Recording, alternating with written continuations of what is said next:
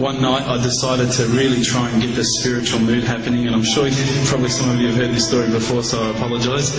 I lit a candle, I had the window open, I had the curtains drawn, I was trying to get that really spiritual feeling. It was a nice summer night in Melbourne, as summer as it can get in Melbourne, and I was sitting there thinking, this is it, this is the night.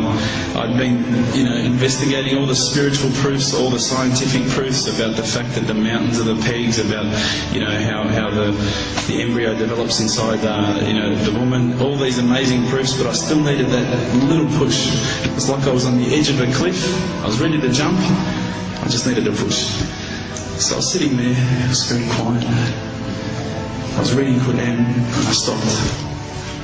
I said, Allah, this is my moment. This is the time I'm about to jump into Islam. All I need is just a sign. Just a little sign, nothing huge, maybe a bolt of lightning. Maybe half the house could fall down or something, just small. It's small for you, man. You created the earth, come on. So I sat there. I was waiting for the candle to start lighting up to 4 metres high like in the movies. And I go, okay, go. And subhanAllah, nothing. Absolutely nothing happened. I was really disappointed, to be honest. So I sat there and I said, Allah, this is your chance. I'm here. I'm not going nowhere. I'll give you another chance. Okay, maybe you're busy. I know it's a daytime over the other side of the world. There's a whole lot of stuff going on. Maybe this time it could just be like a car backfiring. Something small. All right, half the house, the candle. Let's forget that. A bird could fart outside. I don't care. Just anything. So I said, okay, go. And subhanAllah, absolutely nothing happened. And I mean, I couldn't have even said, oh, that was it.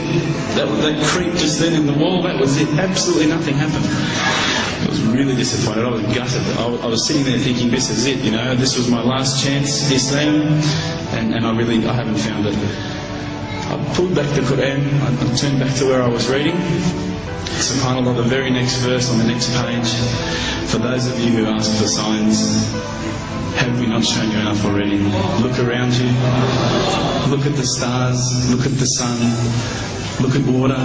These are the signs for the people of knowledge. SubhanAllah. Look inside yourself, such perfect order, hiding in your cells, running in your veins. What about anger, love and pain, and all the things you're feeling? Can you touch them with your hand? So are they really there? Let's start questioning ourselves. Isn't this proof enough for us? Or are we so blind to push it all aside? No, we just have to open our eyes, our hearts and minds. If we just look right, we'll see the signs. We can't keep hiding from the truth and let it take us by surprise. Protect us in the best way, guide us every single day, keep us close to you until the end of time. When a baby's born, so helpless and weak, and you're watching it growing, so why deny what's in front of your eyes?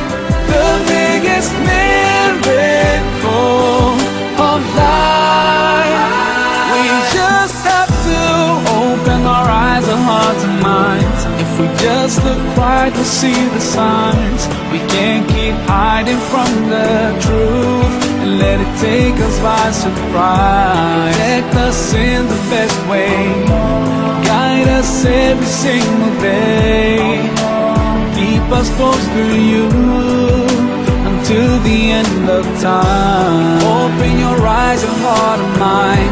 If you just look right, you'll see the signs. We can't keep hiding from the truth and let let it take us by surprise. Protect us in the best way, guide us every single day, keep us close to you until the end of time. Allah, you created everything, we belong to you. Ya Rab, we raise our hands, forever we thank you. Alhamdulillah.